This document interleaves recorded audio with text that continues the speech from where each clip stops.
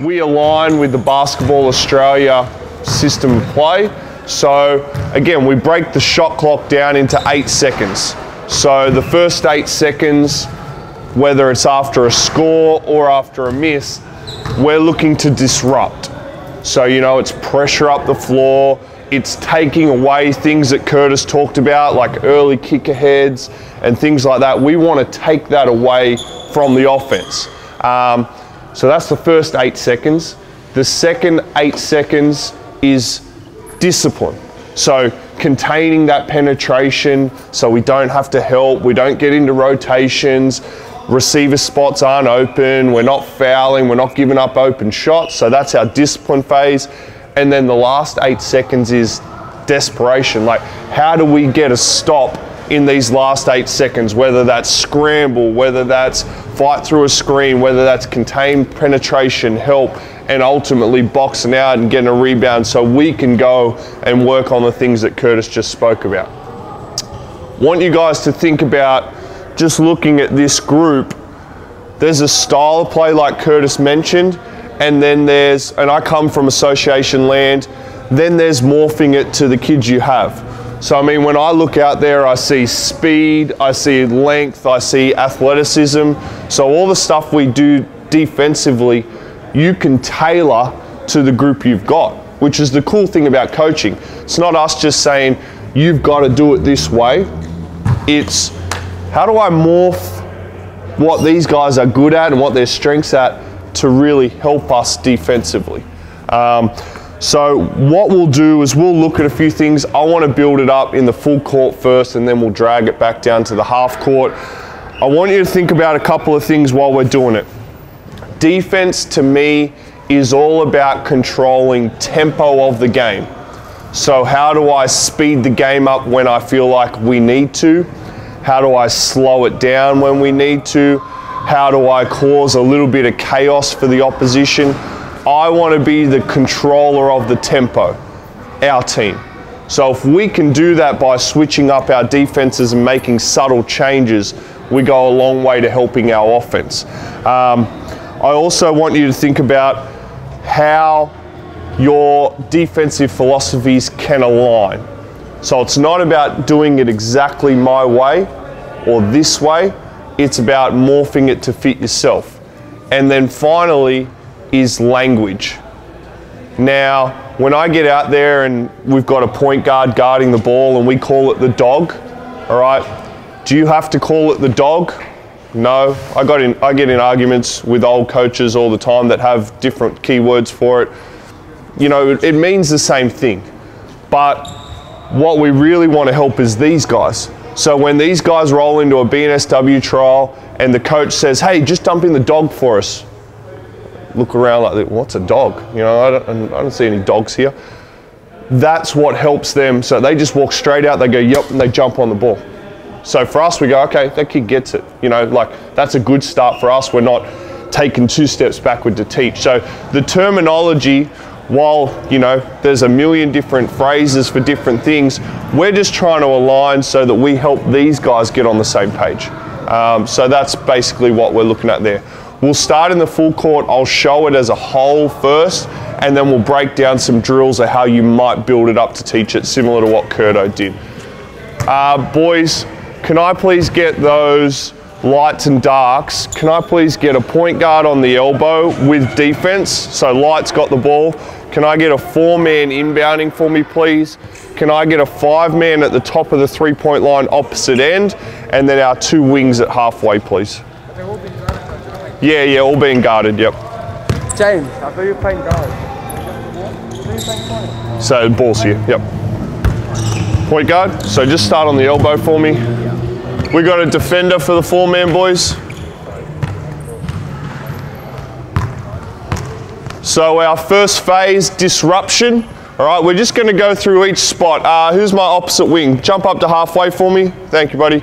All right, so first thing is we're gonna play it off a score, so off an inbound.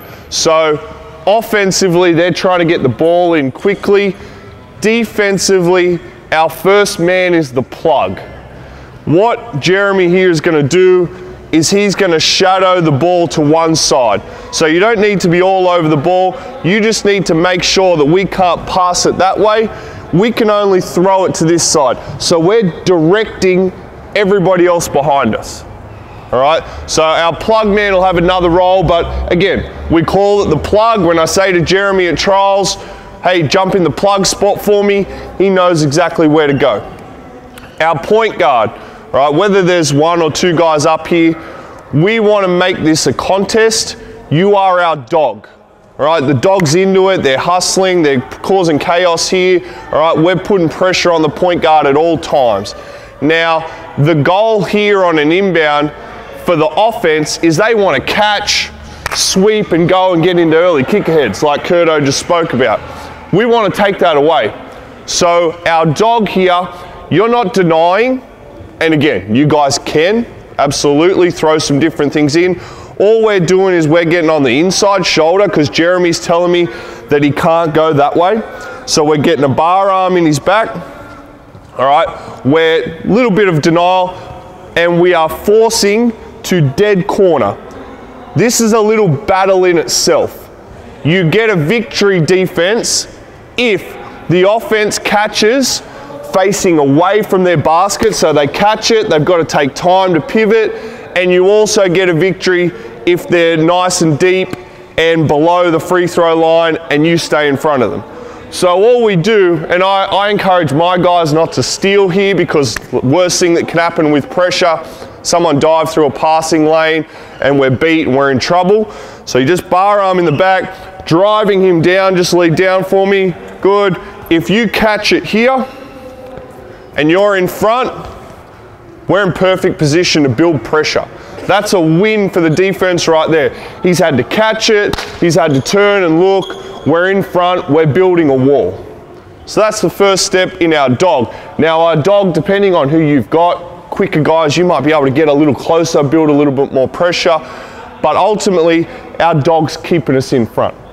Now, one thing I heard in a clinic that I watched not long ago and I really loved is if we're working on the basis of the shot clock, especially you 16s and 18s guys, we want to steal seconds in the backcourt. So, you know, takes him a second or two on the catch to pivot and face and have a look. 1, 2, couple of dribbles to get over the 4, 3, 4, 5. By the time they cross halfway and those coaches want to run offense, you're now looking at 18, 17, 16 seconds in the shot clock. And we all know with junior kids basketball, getting them set up for an offense takes probably 35 seconds. So to only have 24 and then steal some seconds in the backcourt, not necessarily trying to get an 8-second count, but I've just taken seconds off the clock. Now they're in their, you know, offensive phase of like they've got to create something. They're in a little bit of trouble. That's when we're putting the pressure on. Bad shots happen, and what do we do on bad shots? We can get out and work on those transitions that Curto spoke about. So the first one is dog, all right?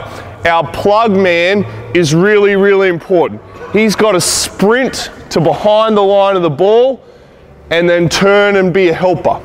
You're always using your hands, you're always seeing the ball and your man, all right? Now, in saying that, our dog knows that he can't get beat down the sideline. Why? Because the help's not there. The help's in the middle of the floor. So we jump to here, good, we can put pressure on, but we know our help with our plug man is plugging that gap, just like in a bath. They're plugging the hole there, you're plugging the gap, so that if you take 2 dribbles this way, good, you don't need to overcommit. Keep on coming back, back, back, back, back. You just need to, what's your name? James, you just need to give James time to get back in front. So I'm just slowing down, keep coming. I'm slowing it down, giving you enough time to get back in front of him. Good, and then I stay with mine. That just allows you to stay in front of the ball. All right, just go 2 steps back that way for me. Our next spot on the wings, offensively, what did we want to do? Kick the ball ahead. Defensively, I want to take it away. So on the ball side, I can afford a little bit to be up the lane in denial, not letting that easy kick ahead go. Worst thing that can happen here is the ball goes over your head, but if they throw that kind of lob from there, I trust us to be quick enough and athletic enough as the ball's up in the air to get in front and protect the rim anyway. Cool with that? So we're in denial on ball side, taking away that early kick ahead. All right, opposite, where do you think they would normally be? Anybody got anything? Yeah, so we want to be in a help position. So when the ball's that far away, especially in junior basketball, we can start to get, so offense stay there. Defensively, we can start to jump to help to the ball. So we're approximately 1/3 from our man, 2/3 from the ball. We're seeing both with our arms, so see both good, all right? And we're a secondary helper through the floor. The hardest pass, especially in junior basketball, for a smaller point guard to throw is that one. It's also a stealing opportunity. So defensively, we can corral this. I like to think that we build a wall up front. You know, you've got Jeremy there with length, showing size, building a wall, building a wall. We build our second wall here. These guys on offense have got to get through 2 walls before they get to our safety. If the ball reverses, defense naturally shifts. So the ball reverses. Now Jeremy is the dog. Again, the one place he can't get beat is sideline. So as we're going, Jeremy's got to try his best to turn him. You've got to jump to our plug position. We deny an early kick ahead. We jump off towards the middle of the floor, still seeing both. So basically, these positions are interchangeable. You've got your dog, you've got your plug, but as soon as the ball shifts, why we develop guys that can play 1 through 5 in every position and multi-skilled is that so that they can do all of these things. You can guard the ball with pressure. You can deny up the lanes. You can jump to 1/3, 2/3. You can plug a gap. You guys at the back, you guys are our eyes and talking everyone through everything. So you're our safety. You're talking to these guys of what side the ball's on, communicating with your teammates to get to denial or get to help, because the one thing we can't happen is as soon as this ball reverses and you stay on your man, we drive right through the middle, we have no help, and we're in trouble then. We're in transition, we're in real lots of trouble. So we're trying to build those walls so that these guys have got to walk it up the floor. Now, if it does get beaten, throw it on. Just throw it on for me. Throw it up. Good. We're staying at home. So there's not really ever a point where we want to go and leave the key to go take this away. Even if you get beat, let's say you jump through a passing lane, you made a mistake, all right? We don't want to really leave the key. We're protecting house. All right, so that's our, you know, they can score out there, but they've got to be Steph. They might shoot an uncontested 3, but this is high percentage, so we protect home. What you're doing at the same time is if you were up there a little bit, and let's say you're opposite right now. Good with that? So now if we've got someone coming at us, I'm doing 2 things at once. I'm protecting home and I'm also screaming at my teammates as the ball's coming, you got to get back. You're sprinting back to help me. So I'm calling him back. I'm helping. I'm sprinting guys back. We good with that? All right, just head back for me, boys.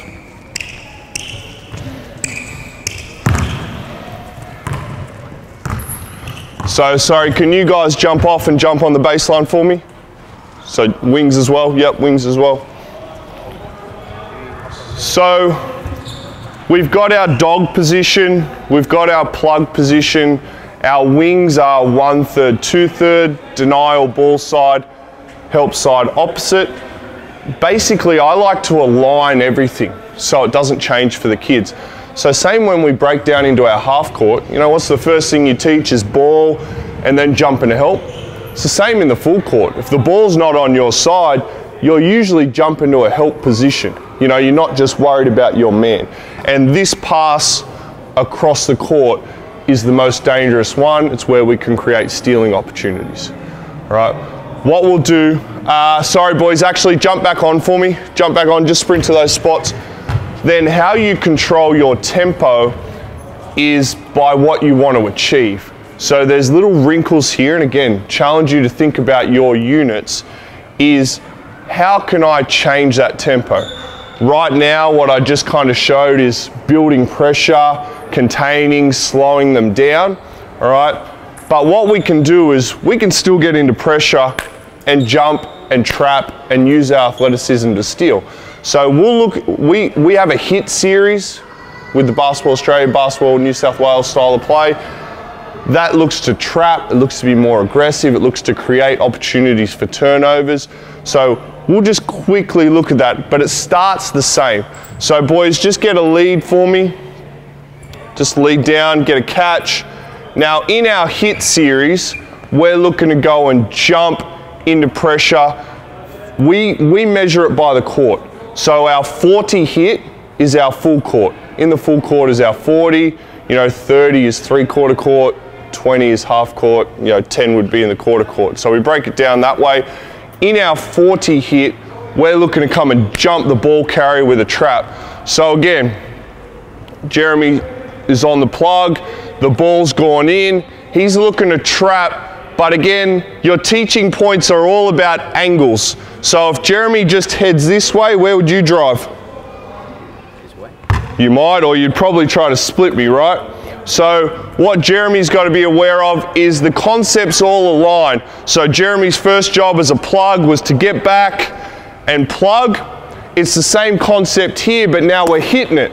So now you've got to get back, and then you've got to get this angle where we block off this, we shadow it, we use the sideline as a third defender, and we're looking to trap it here. So come and get it.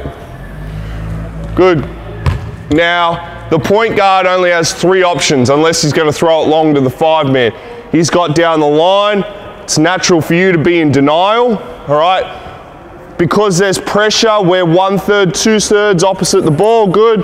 All right, we're daring that pass. That's a stealing pass if they want to throw that one. Now, our 4-man's left alone. So we want to create pressure. We might create a steal there, but if we don't and the ball reverses, we're looking to jam this. So it's really difficult for Jeremy to sprint back and get back in front if he's got a head of steam. So what we do is you were in 1/3, 2/3, got to take a little bit of a risk and a gamble, all right? As soon as the ball's there, sorry, throw the ball back for me. We're starting to cheat up 1/3, 2/3. I'm reading the eyes of the point guard. If he's looking to throw this one, I'm seeing if I can steal it. If he's looking this way, I'm on the sprint. And as that ball goes, I need to, just catch there for me, I need to jam this one for time. Because if I don't take away time, we get beat in pressure. So I might not necessarily create a steal, but what I am creating is a little bit of up-tempo chaos, moving the ball around. Why we jam it is because if this guy gets the ball and has open space, he's busting out. We're probably 4-on-3, maybe 3-on-2. But if I can jam it and just make him get on the back foot first, that gives Jeremy or whoever you're releasing time to sprint back. We might rotate, depending on what your philosophies are, that's what your teaching points are.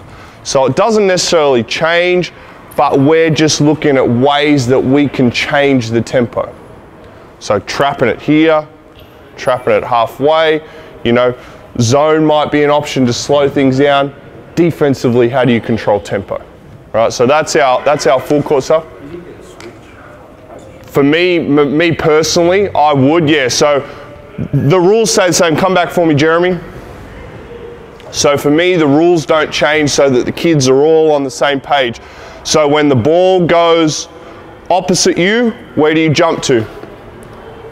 Help, right? So you're already in help. You see that that's open, so he's already halfway there if he's done the right thing of jumping to help as the ball's change sides, and it makes more sense for Jeremy or whoever's seen it to release out this way.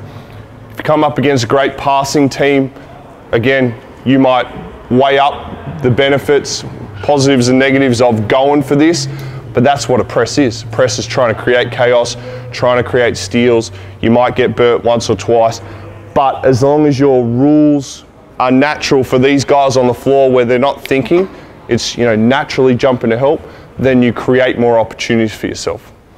Just come on back for me, boys. So just get, can I get an inbounder, please? Let's do this actually. Can I get you two guys up on the wing? Can I get you two guys on the block for me? Oh, sorry, you two. No, you guys jump off. Just throw the ball out there. So again, so what I would do, similar to what Curto did, is I would build this thing up working on those positions. So, you know, you've got your alley drill for one-on-one, and we won't show that, we might just send it through. But what I want to do is I want to build up those positions. So right now, I just start with 2-on-2, I focus on the dog and the plug and getting that right. I like to add a little game-like element to each one. So again, you're going to be inbounding for us, Jeremy's going to be the plug, all right? You're going to be offense right now, so you've got the ball, you're going to jump straight into defense, all right? Because defense is a mentality. How quickly can we go from scoring or missing to bang, jumping into our pressure? So we're just going to lay it up. Good, so you've scored, you've got, your first thought is, I've got to find my man because I'm dogging it. Jeremy's first thought is jumping on the ball and shadowing it to one side, and we're into it. We're throwing it in, good, we're playing, you can't get beat sideline, all right, and we're going to play in the full court, all right? Jeremy's got to help. If the ball gets shifted, Jeremy, good, you're on the ball, you can't get beat sideline because your helper's jumping in the middle. So naturally we're teaching those habits of jump to the ball when it goes, jump back on, contain my man. And my rules are just don't get beat down the sideline because your helper is in the middle. All right, here we go, boys, let's see one. Next 4 guys, be ready to jump in either of those spots. Good, lay it up. Good, jump straight on it, quick. Freeze. Where'd you go? Yeah, you got to get behind him and force him that dead corner. If he doesn't make you go here, don't go there. I want you to play basketball still. I want you to beat him because if you beat him, then I get to coach him. Go from there.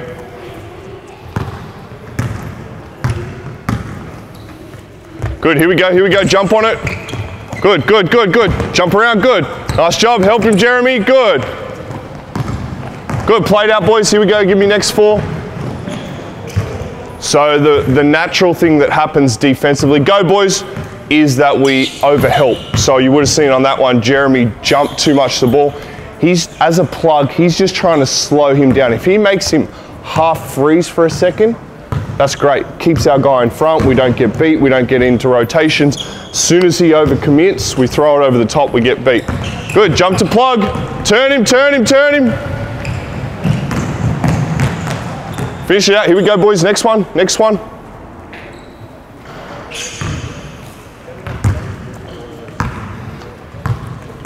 Here we go, score it. Good, nice job. Good, go, here we go, next ones, here we go.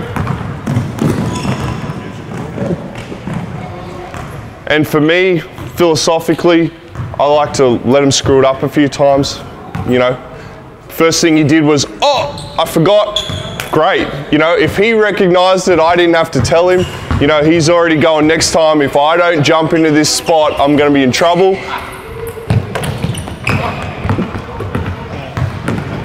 Good, so they've had a few reps now. They've got to play. They're sick of me talking now. I'll probably freeze it and refine it. Quick, boys, quick. Figure it out. Here we go, jump on it. Freeze, come back. Quick, let's go. You've got the ball here. Good, jump on it. All right, so again, job of the dog is we want to get ball pressure. So if you feel like you can guard him a little bit closer without getting beat, I absolutely encourage you to do it. Where's your help?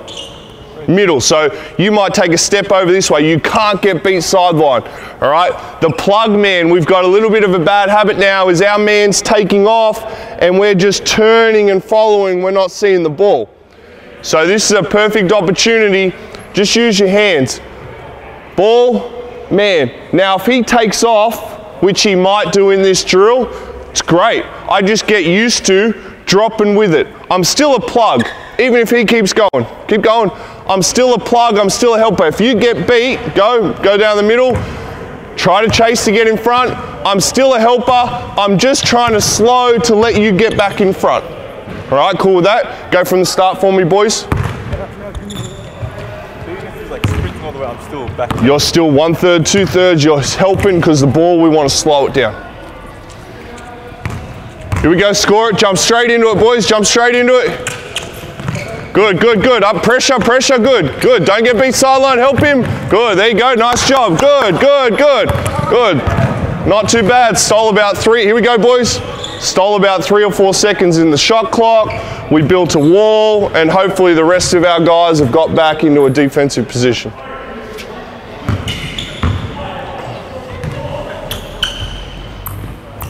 Good. Plug, Jeremy.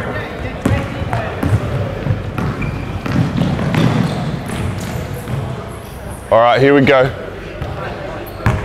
Can I please get offense and defense on the wing there?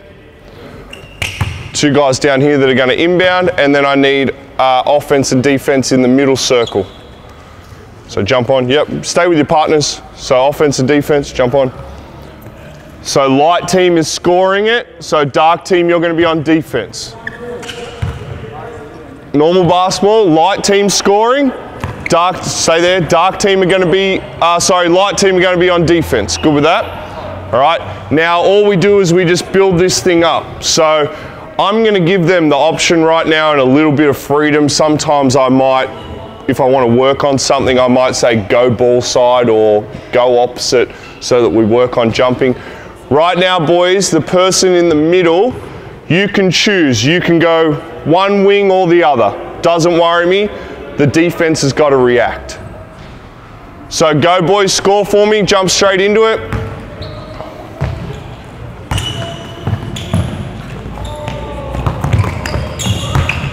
Good, so his ball side is denied.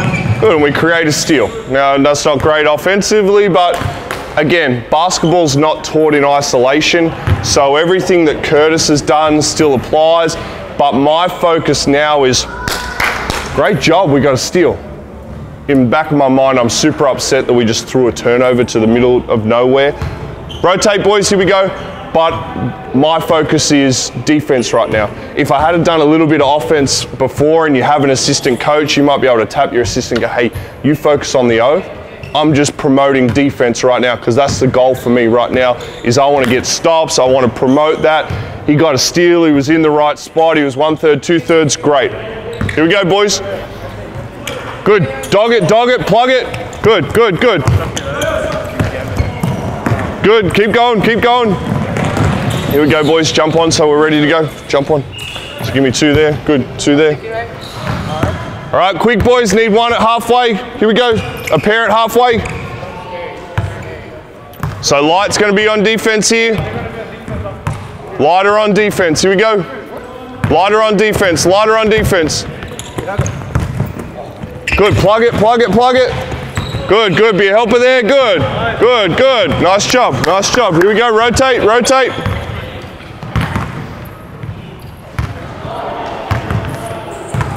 Here we go, boys. Jump on.